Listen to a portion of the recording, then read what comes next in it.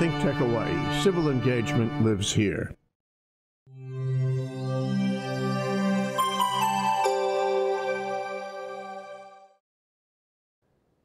Okay, we're back. We're live. It's Monday morning with Andrea Fleig, and she is the Associate Director of Biomedical Research at the Queens Medical Center. And she was also for a few years, and she still is on the board of the Hawaii Academy of Science, but for a few years she was the chair of the board of the Hawaii Academy for Science, which is a very important organization, which is what we're here about to talk about today. Andrea, welcome back to the show. Thank you for having me again, Jay. Always a pleasure. So nice to see you. So here we are, and we're getting very close to the actual fair, the Hawaii State Science and Engineering Fair. That's right. It's one of the most important things that happens in our state. We cannot lose sight of it for 1 minute, and it is organized by the Hawaii Academy of Science. Yes. So tell us the news about the fair. Well, the news is that we have evolved over time, and we'll talk probably a little bit about the change in how we have, everything is change, right? I mean, the one certainty in life is change, and so we had to change with the times. From a more academic-oriented science fair, organization to a very more business-like run organization. And the news really is that we are getting better and better every year. The streamlining and the students and the amount of awards that we get in international science and engineering fairs is just really, really pleasing. And the community support that we have, and we'll talk about that, I assume, today a little bit, very heartening, very heartening. And so we are now, we will have very soon the 61st Hawaii State Science and Engineering Fair. So we have been in business since 1958. And that is really exciting. Can you imagine, like, uninterrupted service to our students that want to learn about science and show off their prowess? Yeah, and there's a certain continuum involved, because when some student gets involved in the fair in the first year, the chances are pretty good he's going to be involved, or she, in the second, third, fourth, right through school, because it covers a bunch of school years for kids.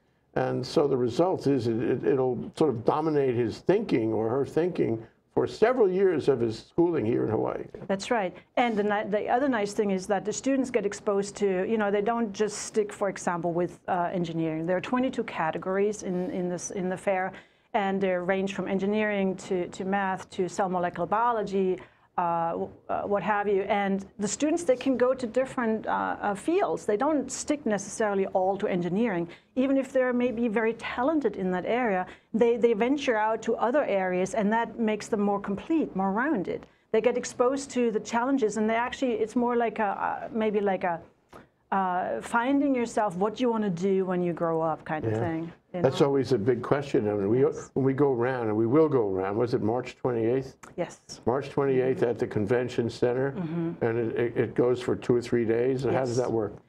So basically, we have a day of setup where the posters, so basically we'll talk about this probably also a bit more, about the science fair is a poster-oriented venue. So basically the students... Just like the big boys. Exactly. You go to these science conferences, it's all poster-oriented, big posters, and these kids make big posters too. Yes. Even bigger, these kids. Even bigger, they're like, okay, because there's, instructions how to make the posters, and so they follow the instructions because that's what is dictated by the belonging to International Science and Engineering Fair.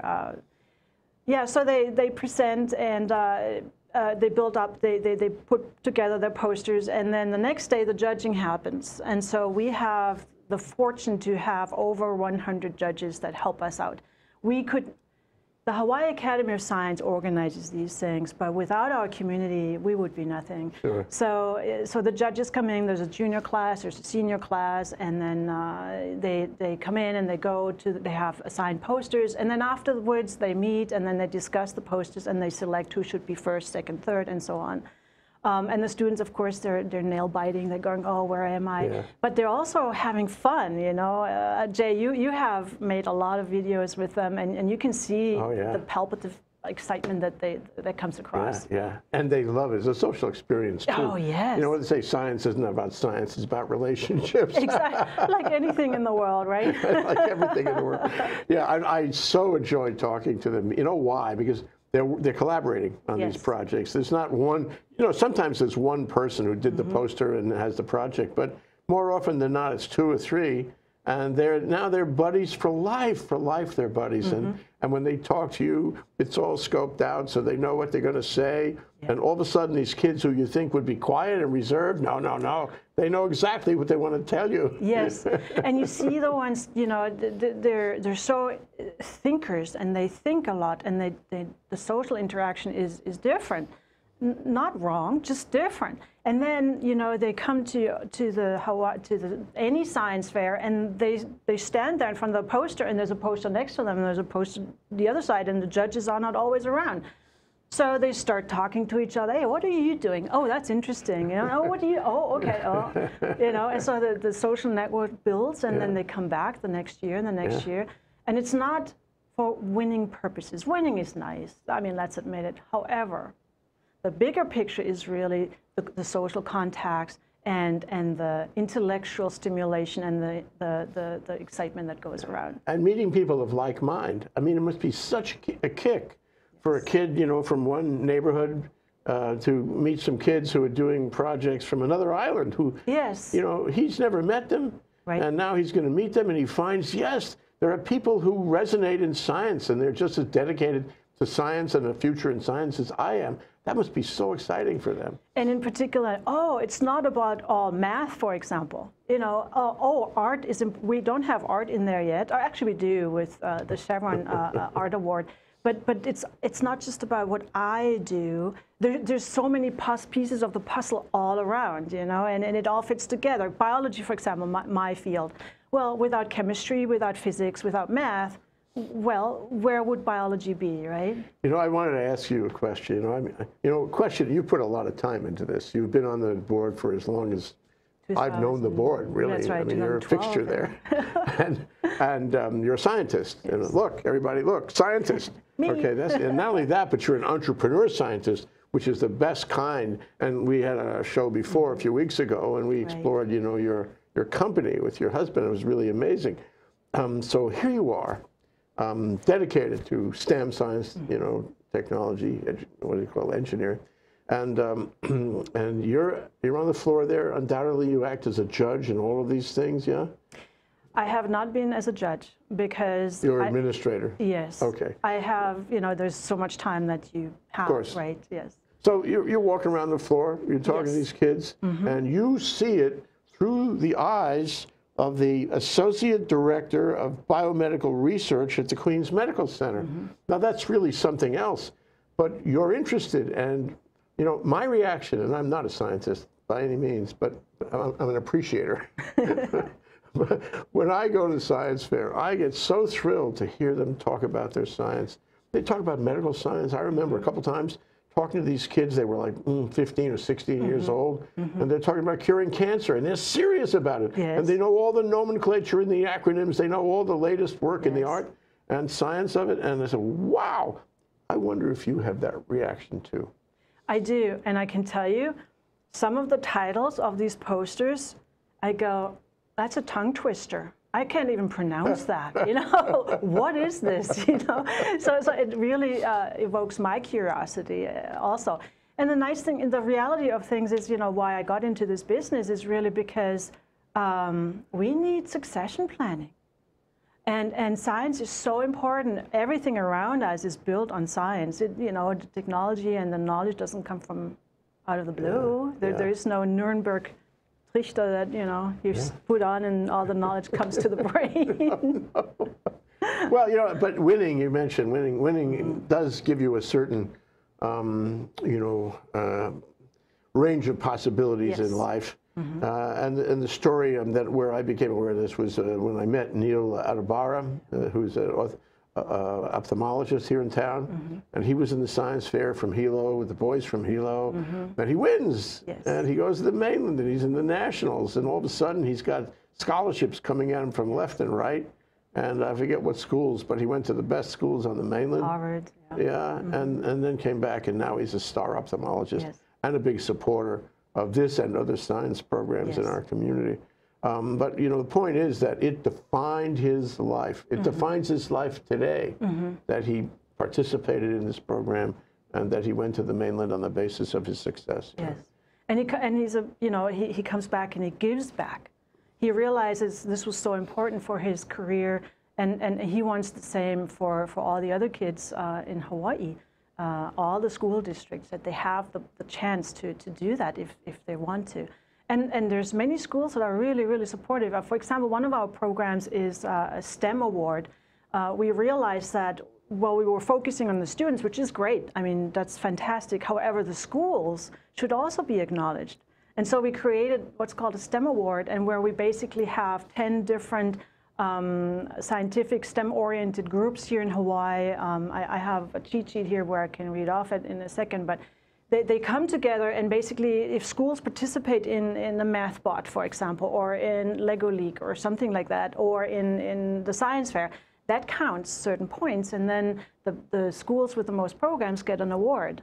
And we have 200 schools participating in that in 2000. 700 students or something like that, maybe more. Maybe I'm getting it wrong. So something over 700. For the science fair is almost 4,000. Pardon me. Oh, you're talking about all statewide. All and statewide. The ones who are going to be at the convention center have won at the district level, and now they're at the top of the pyramid for the state. That's correct. But it reaches out to every place in the state, every school. Really. Every district, the 9 districts participate, schools, and it fluctuates a little bit how many students, but this year, so 2017, the statistics are about 4,000 students statewide, and then about 1,200 district-wide, and then about 400 on the science fair. It's really remarkable how many people. I'm sorry. And then 23 go off onto the international. It's really remarkable what an effect this program has. There's no other, in my observation, there's no other program that is such an incentive to kids to study science, such a reward to them, such a place of gathering for them to study science. It's because the program is based on mentors that are actually active, most of the time active in academia. We have also scientifically oriented teachers who are really active, who take the students into the laboratory. So it's a mix between teachers and academic researchers at the University of Hawaii, HPU. Okay, I think it's time that we take a look at some of the notes you have on the table.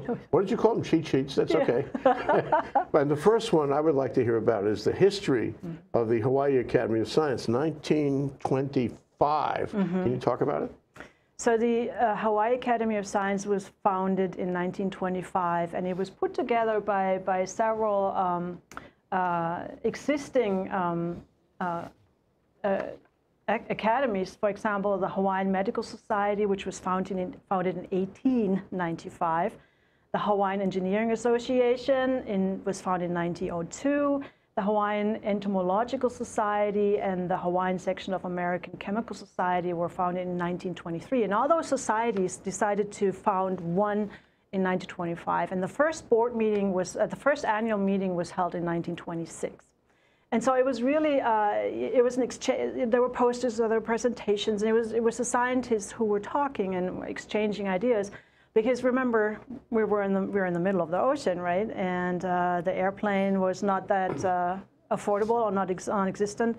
And so until 1967 or so, those annual meetings were held. And then, of course, air travel came along, and researchers had the opportunity to go to the mainland to present their work. And so the attention shifted to supporting the succession, which is the young people. Yeah, I think what's interesting about the 1925 origins of the Academy of Science is that was roughly 10 years, well, 15 years, exactly 15 years after the establishment of the university. And Hawaii was growing up. Hawaii was a territory. It was a serious territory. There was some serious talent out here. There was some serious science out here. And it was the community feeling that, yes, they could engage in serious science and bring all those experts together. And yes, this could be a place the world might beat a path to. And there was a whole way of thinking that made the Academy come together, I think. And people don't realize that many substantial discoveries in the plant in botany were made here because Hawaii was heavily involved in sugarcane, in pineapple, and so how do you protect? What do you do? What do you put in the soil? What's harming the pineapple? Makes a very interesting read on and they were so isolated. They had nobody to rely on. And we did get to be expert in that area. And that showed you that science could actually help you in business and in all the activities around the state. Exactly. I get excited just thinking about that. And I regret the fact that the airplane changed the nature of our scientific conversation here in Hawaii. It has, but you know, but with the science fair actually was started the year before statehood, 1958. Yeah. So. Okay, when we come back from this break, Andrea, we'll talk some more about what the Science Fair, the Academy of Science, is doing these days. It isn't just the fair, although the fair is a 1,600-pound gorilla here. But it has other activities, and it reaches people in different ways, as you alluded to. We'll be right back after this short break.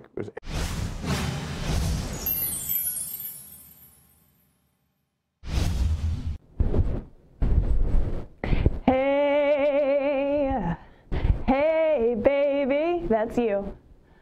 I want to know, will you watch my show? I hope you do. It's on Tuesdays at 1 o'clock, and it's Out of the Comfort Zone, and I'll be your host, R.B. Kelly. See you there. Hello, I'm Dave Stevens, host of the Cyber Underground. This is where we discuss everything that relates to computers that's just kind of scare you out of your mind. So come join us every week here on ThinkTechHawaii.com, 1 p.m. on Friday afternoons, and then you can go see all our episodes on YouTube. Just look up the Cyber Underground on YouTube. All our shows will show up, and please follow us. We're always giving you current, relevant information to protect you, keeping you safe. Aloha.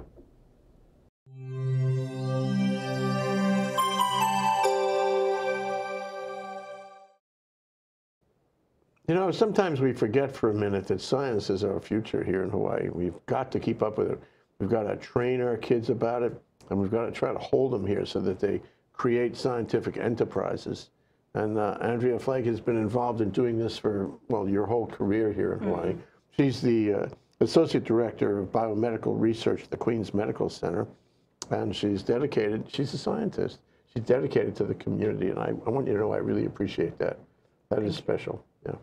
And she has been a director, still is a director of the Academy of Science, Hawaii Academy of Science, and she was the president for chair for a while. And you can see that she cares deeply about it, that she comes and talks to us about it. So talk to us about all the activities of the Hawaii Academy of Science these days, including, of course, the science fair, but also the accessory type activities that are involved. The science fair, the state science fair, of course, is the biggest event, and it's the most obvious event. However, for those 3 days in a year, a lot of work goes in during the year. For example, school support, district support, how to write a poster, education, helping the teachers, monetary support as far as we can, depending on our fundraising efforts, results every year. So all of that goes in. It's a humongous amount of work. The coordination of over 100 judges, 70 volunteers, and all the parents that come along. It culminates in, so the spin-off of the state science fair is the international science and engineering fair. And that one is really special. It's called international, but it's always in the United States. So it's international because everybody comes to the United States. This time, I think it's in Philadelphia in May. It's always in May. And some of our kids are going to be there, aren't and they? 23 of our kids will be there. Okay. So, and the Academy, we support this as much as we can. We go there, chaperones and all. That needs to be organized. And we are really lucky because we have really, every time we win. Last year, 2017, we had a first place winner in the cell molecular biology area. And you know, this is no cheap affair. Those kids, they rack up dollars. Because you just don't not necessarily have one award. You can have 2 or 3 awards from different companies, for example. And some kids walk away with $5,000, $6,000, $7,000. Yeah, and scholarships. And scholarships, exactly. Gosh knows what that's worth, you know, exactly. your whole life there. Yeah. So in extension to the science fair, we also have the Pacific Symposium for Science and Sustainability, which started out as a marine-oriented research symposium. The difference between the science fair and the PS3, as we say in shortcut, is that with the PS3, the students, so the high school students and the juniors, they present a talk on PowerPoint or Keynote or what have you, instead of a poster. So it's a different challenge, if you wish. Is this within the science fair itself? No, that is It's a separate event. procedure, a separate presentation. That is also organized by the Hawaii Academy of Science, and that usually happens in January. So we just had that. It's about 100 students come together from Hawaii and from American Samoa and Pohnpei. Oh, Pacific Rim thing. Exactly. So this is probably going to get more and more popular because the issue is more and more important. Exactly, and you cannot ignore talent. Talent is everywhere. And so you have to, and you know, but we try very hard to do that. We're supported by NOAA through this and through other sources. 100 students come every year. So it's a little bit small event, but it's a very work-intensive event. So it's like SOAS. It's the Ocean and Earth Science issues, and these kids live in places, including Hawaii, where that's a great moment, and we better be thinking about ocean and earth science if we want to survive our community. Yes, yeah. As a community and in the world, you know. Yeah. So climate change, there must be plenty of discussion of climate change. Another program that we have is the STEM, Science, Technology, Engineering, and Mathematics Award. As you may have noticed, the PS3 and the Science Fair are focused on the students. However, the students need mentors and they need support from their environment. And what is their environment? It's the schools. So we have about 200 participating schools, and that was in 2016. This year's numbers are still outstanding, so I can refer you to the website, hawaiiacademyofscience.org. You will find more information. It's a nonprofit corporation. A nonprofit corporation, exactly. Yeah. And basically what we really wanted to do is to say, schools, thank you so much. And 200 schools on average participate, and so they're scored by how many STEM programs, extracurricular STEM programs do they offer. And 10 different extracurricular organizations here in Hawaii participate in it, and then there's a score, and then we give the award. And then the final, we have more like an outreach that is collaboration with Dr. Gareth Wynne-Williams, who has been, since 2009, that was a German word, neun. I'm German originally, right? So some words. I got it from my Yiddish, I know. There we go. So Gareth really has been wonderful in organizing the Honolulu Science Cafe. And the Honolulu Science Cafe approaches more the adult or the person who really wants to know more about science. And different speakers come in, different researchers, experts in their fields, and present their work to people who are interested. And it's usually a very casual affair. And over a meal. Over a meal, yes. And it originates from France, actually. The Café Scientifique. Okay. And same idea, right? So that's how it has spread out. I love that idea. It's a great idea. We go down there and videotape them once in a while. Every couple months we go, depending on what they're doing. And then we play that on OC16 as one of our OC16 feature shows. So we like going down to the Science Cafe. But they moved. They were in Kaimuki, and I guess the place wasn't big enough for them. That was good. It was too small. You know, more people, there's more interest. That's wonderful. It's growing. So now they are at the Hazard Bistro. Is that the right? HASR, Hazard. Hazard, yeah, HASR. It's right here downtown on Pauahi Street. So. And that seems to be working out well so far. So, I mean, you've outlined a bunch of things, Andrea, about how people who are not necessarily kids, who want to, you know, see this phenomenon, this the growth of our kids, and hopefully the growth of the, you know, the community of science in Hawaii, want to see it, be part of it, help it out. So obviously they can go to the website, Hawaii Academy of, was it hawaiiacademyofscience.org, Correct. and they can participate in some of these things. I think one thing it presents, I don't know if it's too late or what, but if you're starting the science fair, the statewide science fair, in just a few days, Yeah. 28th, which is a Wednesday week at the convention center. Is it possible for me to become a judge? Absolutely. Yeah. We're always looking for judges. The more, the merrier. And any time. Do I have to be a scientist? No, you don't have to be a scientist. You should be a person interested in science, obviously, right? But otherwise, there's no prerequisites.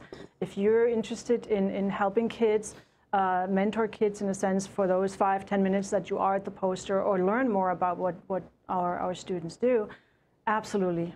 Yeah. Anybody can come. Now, suppose I don't have the time to be a judge. I mean, but I still love to see what's happening. I mean, I'm reminded. I need to tell you this one story about the woman, the young girl with the triangles. I don't know if you remember that, but we were both on the board at the time this happened. She was in the school up the street here, the Priory. Okay. And she was from Taiwan originally. There's a lot of diversity in the science fair. And she was studying triangles. And somebody told me, somebody who taught at one of the other schools, Chaminade, I think, was there as a judge. And he said, you got to go see this woman with the triangles.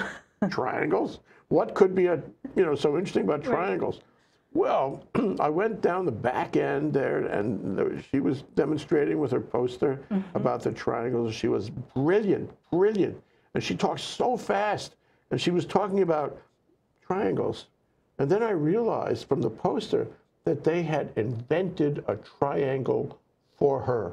Her name, the National whatever Academy, maybe it was the Academy of Science National, they had actually named a triangle after this 15-year-old kid. How cool is that? It's amazing. How cool is that here in Hawaii? Yes. That's, that's world class. And so question is, can I, as an observer who wants to see, like the girl with the triangles, like a movie, can